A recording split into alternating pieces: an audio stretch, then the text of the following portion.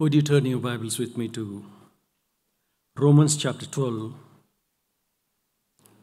Romans chapter 12, verse 1 and 2.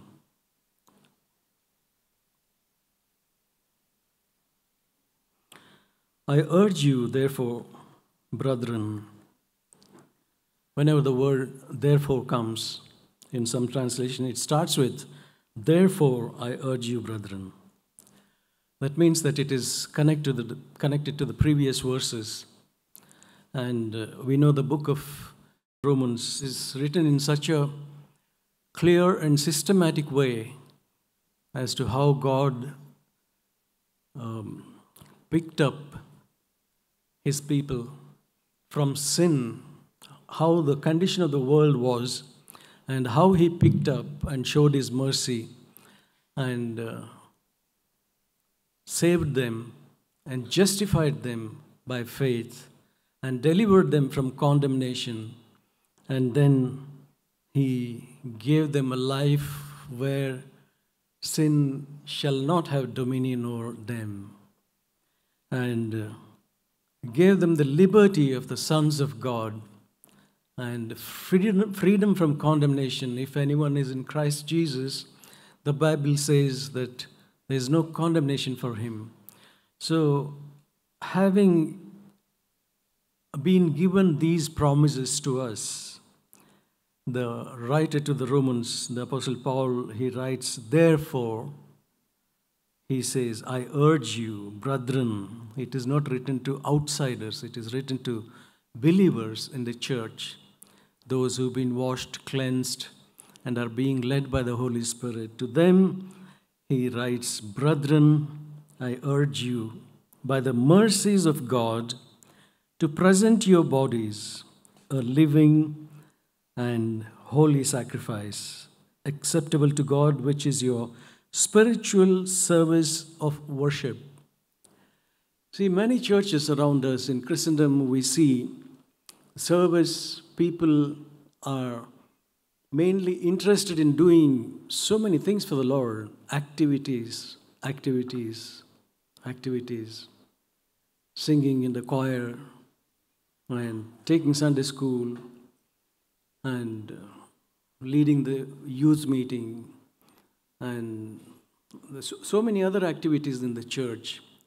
And they glory in that, and they take shelter in that, thinking that, I'm doing something for the Lord.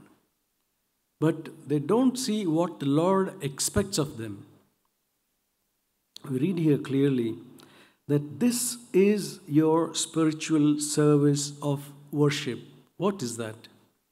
It's written clearly there. It is written that you present your bodies as a living and holy sacrifice. What is presenting our bodies as a living and holy sacrifice? Living sacrifice is one in which you sacrifice yourself when you are still alive. In the Old Covenant, there were sacrifices, burnt offerings, and so many other sacrifices where they would cut up the animal piece by piece and then put it on the altar and offer it as a sacrifice. But here it is living sacrifice. Living sacrifice is that we are, in a sense, tied on the altar while we are still alive, so that we cannot jump out of that when the fire is little hot. That is the living sacrifice. I determine to stay there on the altar, being burnt up, allowing God to burn up all that is of chaff, all that is not wheat, but chaff. So I allow that, so that all that is of Adamic nature, I allow the Lord to burn it up, so that only that which is of God can be in me and be blessed and be increased for the glory of God. It says, this is your spiritual service of worship. And how does this happen? This happens, do not be conformed to this world, but be transformed by the renewing of your mind, that you may prove what the will of God is, that which is good, acceptable, and perfect. So all our transformation or change comes from being renewed in the spirit of our mind, without being conformed to this world. When ever since we were born into this world, we are molded, whether we liked it or not, we are molded and squeezed into the mold of this world. The lust of the flesh, the lust of the eyes, the pride of life, and so many other things that we are surrounded by, like media and worldliness, and the way people dress themselves and expose themselves, and what we watch on the TV and what we read in the newspapers and what we observe around us, all that sort of squeezes us into this world's mold. And Paul says here that do not be conformed to this world by following the patterns of the world, but be transformed by the renewing of your mind, that you may prove what the will of God is, that which is good, acceptable, and perfect. The transformation that the Bible speaks of here is not a work of repairing. It is not revamping. It is not renovation. It is totally something new. Whenever God wants to do something new, He destroys the old one. We read in 2 Corinthians 5:17, if any man is in Christ Jesus, he is a new creation. Old things have passed away. Behold, all things have become new. Old things, whatever old things were there, God is not interested in building over them. He is not interested in repairing and repainting and revamping them. He is interested in demolishing it first of all. John the Baptist said, the axe is laid to the root. God deals with the root. He curses the root, as it were, like He did in the fig tree. And the Lord uproots all that and puts the axe to the root of the tree. And then He kills the old man and He puts a new man, a new spirit, and a new mind He gives us. Whenever I think of this word transformation, I think of that word transfiguration. How Jesus was transfigured on the mountain when He went along with Peter, James, and John. He was changed, His appearance changed, and they sort of had a glimpse of little bit of His glory that He had in heaven.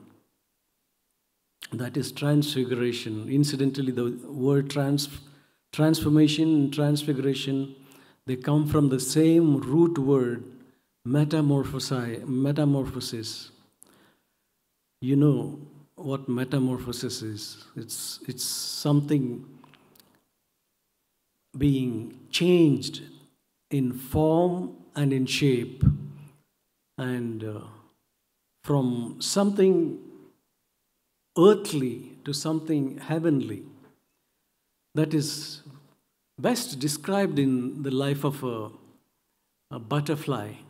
You know how butterflies are born? They don't come as babies flying. They are born from a egg and become caterpillar, larva, creepy, crawly, wiggly, dirty-looking worm.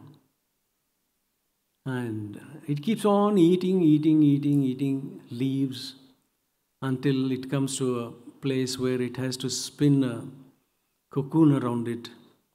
And that stage is called pupa. And it remains in that for some time. That reminds me of the word that Isaiah says in chapter 40, they that wait upon the Lord. It's the waiting period in the cocoon for the pupa. They that wait upon the Lord shall renew their strength. They shall mount up like wings, with wings like the eagles. They shall run and not be weary. They shall walk and not faint. And this is what happens to that pupa.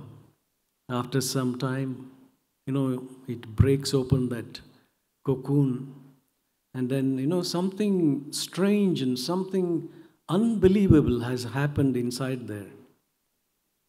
This is all the work of God. A creepy, crawly, ugly-looking worm, if God can transform that into something beautiful and glorious to look at, and that which was crawling on the earth and eating the things of the earth takes wings and starts flying with such beauty which you and I cannot imagine. The varieties of butterflies and moths that you see. It starts flying and its food changes and its battlefield also changes. It was earthbound once upon a time. Now it is heaven-bound. It's not on the earth anymore. It is flying all the time. And its food also changes. From eating leaves, it starts sucking nectar from flowers. So it reminds me of how our life was before we came to Christ. Those of us who have been born again, repented of our old ways of life and gave our lives to Jesus. And the Lord started working in us through His Word and through His Holy Spirit. He kept transforming us day by day, day by day. We read that in James chapter 1, verse 23. If anyone is a hearer of the word and not a doer, he is like a man who looks at his natural face in a mirror. See, here the mirror is called the Word of God. The Word of God is a mirror.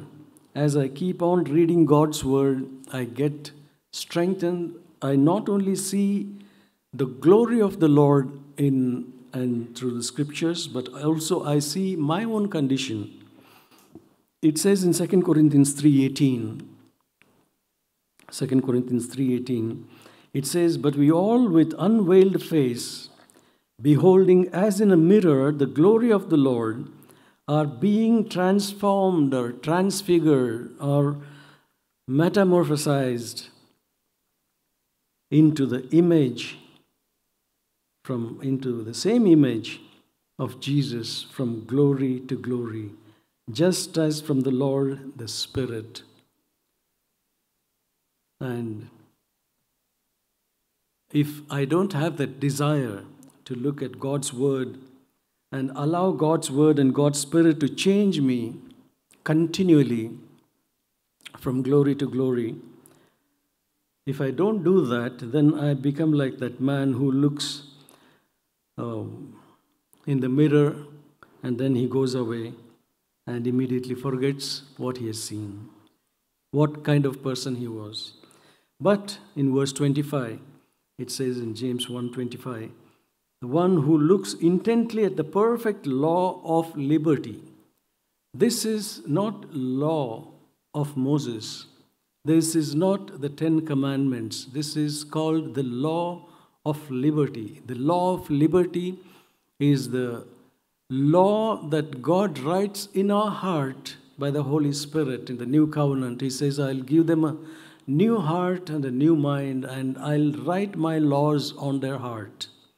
This is the law of liberty, what God writes in our heart. And he abides by it, and not having become a forgetful hearer, but an effectual doer, this man will be blessed in whatever he does.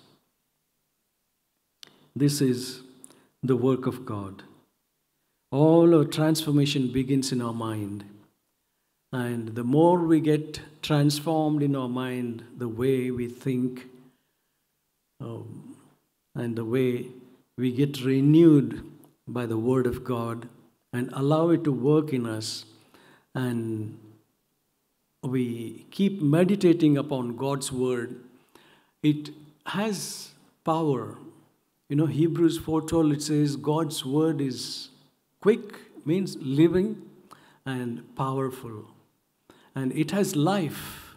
Jesus said in John 6, he said, the words that I speak unto you, they are spirit and they are life. When I read God's Word, it is not just like I read the newspaper. Most of us don't read the newspaper a second time in our life. That is newspaper when we see the headlines and we put it away and that's it. We don't go back to it again, very rarely. But whereas the Word of God is not like the newspaper or like any other book, it is living and powerful, and it is life-giving. It has life and it is spirit. Jesus himself said that. And as we keep meditating upon God's Word, we get renewed day by day. We get changed and transformed. And then we become changed more and more from glory to glory.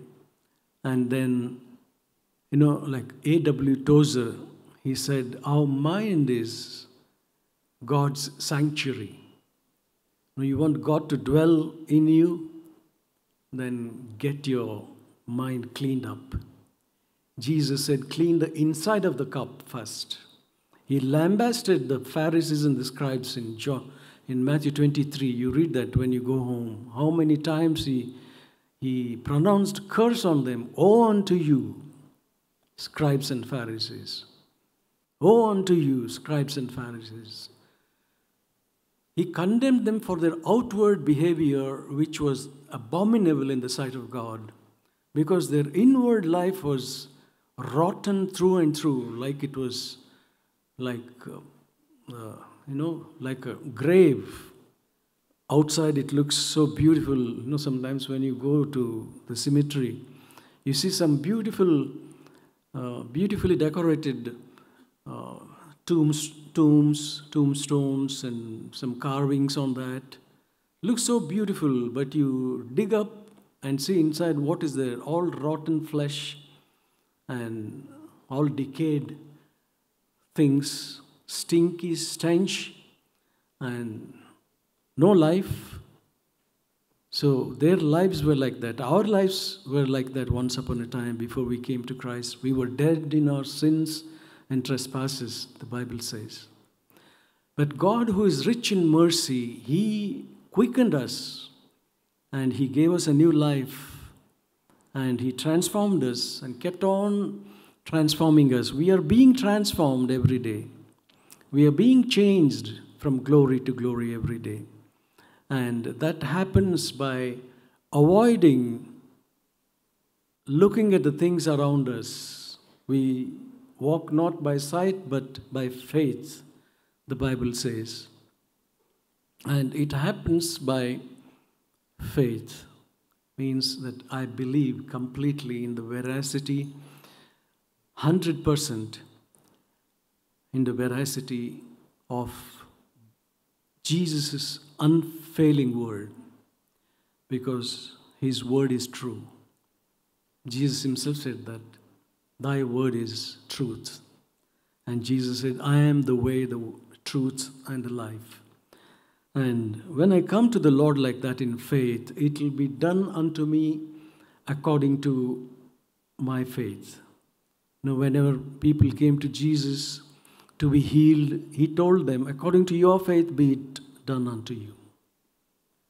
And if you have faith that your rotten life can be changed from this earthbound caterpillar existence into heaven-bound butterfly, that kind of picture, that you are no longer earthbound, but you are heavenly minded.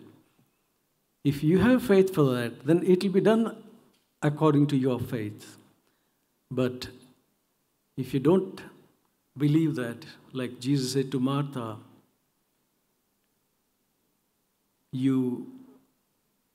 if you believe, you will see the glory of God, he said to her. She was telling the Lord, Lord, he's been dead for 4 days now, he must be stinking. When Jesus said, remove the stone. But Jesus insisted that the stone be removed. And after it was removed, Jesus called out a dead person's name and he came out alive. That's what happened to us. We were all dead in our sins and trespasses. And when God called us, when the fullness of time came and we responded to God's gospel, the Lord called us and we responded. We came to him and he, in his kindness and mercy, he forgave us all our sins and trespasses and made us new creations in Christ Jesus. And all the old things passed away and all of us are being renewed day by day. And this is what it means. Be ye transformed by the renewing of your mind. The same thing it says further in Ephesians chapter 4, verse 23. Ephesians chapter 4, verse 23. Paul says, the same Apostle Paul, he says to the Ephesian church, that you be renewed in the spirit of your mind. That means in your spirit, you be transformed by not walking according to the dictates of the flesh or of this world, but be renewed by God's word and God's spirit. And Titus 3:5, it says, Titus was a young man like Timothy, Paul's co-worker. He writes to him in Titus 3:5, it says, Jesus saved us not on the basis of deeds which we have done in righteousness, but according to his mercy by the washing of regeneration and renewing by the Holy Spirit. See, washing of regeneration and renewal happens to us by the Holy Spirit. If the Holy Spirit doesn't quicken our conscience or our dead spirits, then nothing will happen. There's no point in, many people are happy to come to Sunday morning meeting for the sake of their own conscience, to ease their conscience. Oh yes, I went to church today. If I don't go, God may do something to me. Something bad may happen to me. That is not the reason why we come here. We come here to express our gratitude and thanks and praise to the Lord for all that he has done in the past and in the past week and how good he has been to us. And just as a small token of expression, we come here and we worship corporately. And this is not really worship. Worship is a much deeper thing than praise and thanksgiving. Worship is something that always costs us something. Like David said,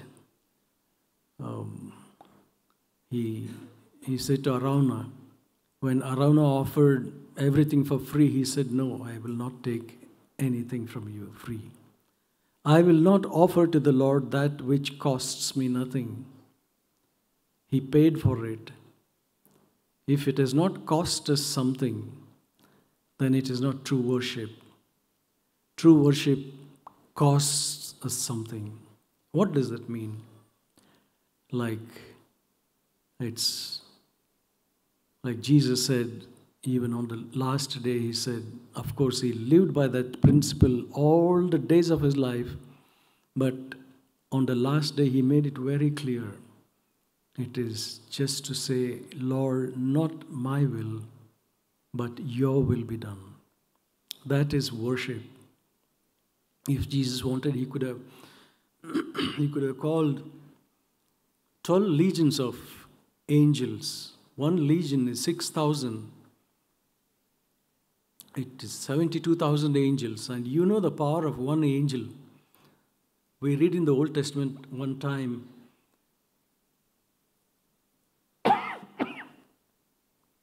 that one small angel was able to slaughter about 185,000 soldiers in one night.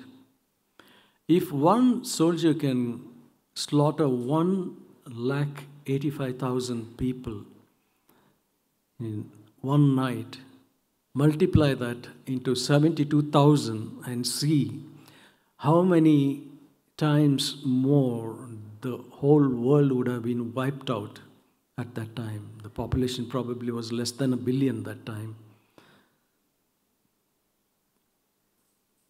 You see the power of one angel. And you know the word of God, it says, he washes us by his Holy Spirit, regenerating us in us and renewing us by the Holy Spirit. And then he makes us. You see, when Jesus was confronting the scribes and the Pharisees, he told them one thing. You guys, you are interested in cleaning the outside of the cup. But inside of the cup and the dish, it is all, filth. Now, how do you feel if somebody gives you gutter water in a golden tumbler for you to drink? How many of us accept it? Our outward testimony is like we are very careful lest we offend anybody or anybody thinks less of us. We are so careful. It's like our gold-plated or golden vessel. But inside, most of Christians, so-called Christians, their inward life is like gutter water. And you give that to God. Lord, I did this in your name. I did that in your name. What will the Lord tell to such people on the day of judgment? We read about that in Matthew 7:22, I think. I will tell them, depart from me, you workers of iniquity. I never knew you, he said. If Jesus can disown such people who did so many things, miracles and signs and wonders and healings, preaching, all in the name of Jesus, and to be told on that day, depart from me, I never knew you. And which is more important, Jesus said, first clean the inside of the cup.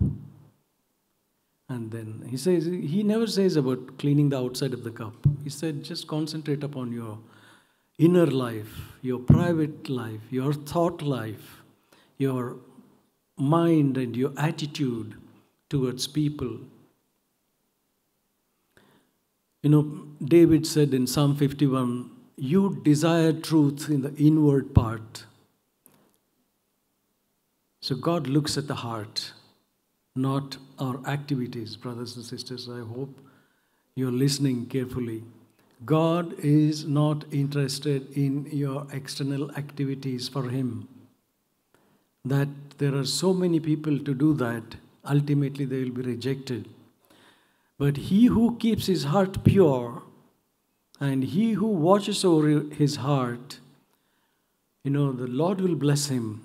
The Lord told Samuel, God does not look on the outward appearance of man, but he looks at the heart.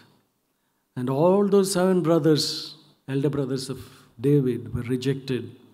But this shepherd boy who was so neglected that they thought there were nobody else after 7 sons. Then Samuel had to ask Jesse, "Is that all you have?" He said, "No, there is one little boy there. He's out in the field tending sheep." And then you call him. He was so despised, and he was like non-entity, as it were, in their family. But his heart was right with God, compared to, including Jesse's heart and his 7 well-built sons. And God picked up that little shepherd boy and made him the king of Israel. One of the best kings that Israel ever had. Even till today they call that David's star, the Israel's star, what they represent.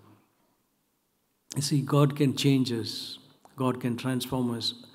But the only thing He wants us to know whether you and I are willing. Are you happy with your defeated life, this corrupt life inside that is there in you, this dirty mindset, these dirty thoughts that haunt you day and night and make you trip all over again and again, every day, number of times, and you are defeated and defeated and defeated, but outwardly you have a smile and you have a testimony that you are a good brother or a good sister in the church. But what does God think of you?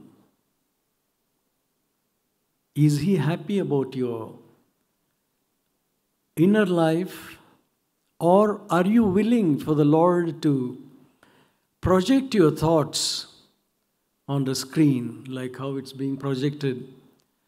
If only my thoughts can be projected and I'm willing for the Lord to do that, then that means that I'm walking in the light. But if I'm not willing, that means that I'm not straightforward. I'm not walking in the light. I'm walking in darkness. And all those who walk in darkness hate the light. Paul said very clearly. The Bible says that. But all those who love the truth, they love to walk in the light and in the truth and before the face of God, so that God can, bear witness, like He bore witness about His Son Jesus, not because He was the Son of God. He lived as a man on this earth. When He came in flesh like you and me. And then the Lord from heaven had to certify and say, "This is my beloved Son in whom I am well pleased." Can God say that about us? Am I willing for my thought life to be displayed on the screen for everybody to see? If I'm willing, then I'm walking in the light. If there is some hesitation, then there is some darkness there. Then I must ask the Lord, "Lord, have mercy on me. Change me from inside out. Change me from glory to glory, so that the work may continue." And if you have this kind of desire in your heart, there is hope for every one of us sitting here. Turn with me to Ezekiel chapter 36. This is the promise that God Almighty has made to you and me. He says here in Ezekiel chapter 36, verses 25 onwards, the Lord says, "Then I will sprinkle clean water on you." The water represents God's Word and the Holy Spirit. Jesus said in Luke 7:38, He said, "If any man thirsts, let him come unto me and drink. And he who believes in me, out of his innermost being shall flow rivers of living waters." And this is what He's telling here. "I will sprinkle clean water on you, and you will be clean. And I will cleanse you from all your filthiness and from all your idols. That is, I will do the internal cleaning of your heart and of your mind, of your thoughts and your motives and intentions. And your idols, filthiness, everything I will clean up. And the Lord says, verse 26, moreover, I will give you a new heart and put a new spirit within you. It was a new spirit that entered into Lazarus when he was dead and stinking. And he became a new Lazarus. And God can make us new creations in Christ. And I'll put a new spirit within you, give you a new heart and put a new spirit within you, and I will remove the heart of stone from your flesh and give you a heart of flesh. The hardened heart, that stony heart, God says, I will remove that from you. I'll check it out. And I will give you a heart of flesh. And not only that, he says, I will put my spirit within you. That means I will put the Holy Spirit within you. The same Spirit that came upon Jesus on the day when he was baptized in the river Jordan. The same Holy Spirit I will put within you and cause you to walk in my statutes. And you will be careful to observe my ordinances. This is God's promise. And you know what God wants from us? He says, I will do this for you, provided, verse 37, verse 37, thus says the Lord, this also I will let the house of Israel ask me to do for them. If you ask the Lord to do this in your life, and ask him to cleanse you from inside out, and give you a new heart and a new mind and new attitude towards things, towards people, towards God, then you shall be a new creation. Your life will change from glory to glory.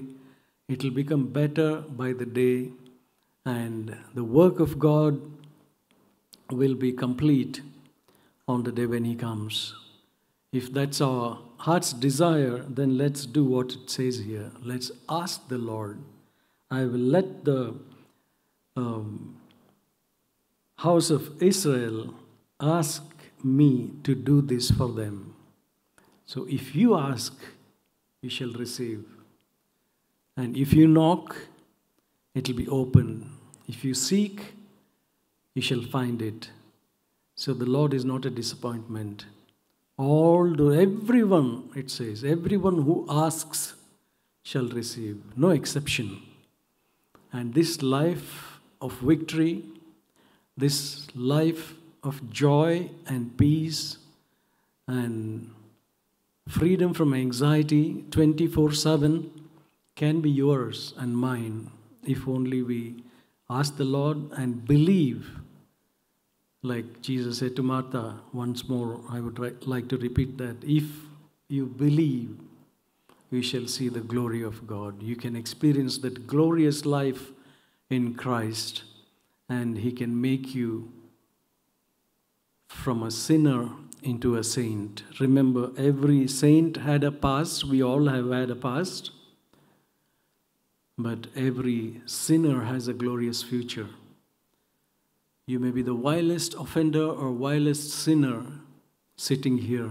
You can be changed, transformed, and made acceptable to God, just like the Apostle Paul or Peter or John. Your life can be changed like their life if only you humble yourself and come to the Lord in honesty and in sincerity. Shall we bow our heads in prayer? Our Father in heaven, we thank you and praise you for this morning and for this time together with your people. Thank you for your word, Lord, and we thank you that your word is a light and a lamp, and we want to walk in the light as you're in the light, so that the blood of Christ can cleanse us from all our iniquities. Lord, we are willing to be made willing. We are willing to be changed, willing to be transformed into your likeness more and more. We ask that you will do that work in us through your word and through your Holy Spirit. Give us grace, we pray. Cleanse us, cleanse the inside of the cup, and make us acceptable in your sight.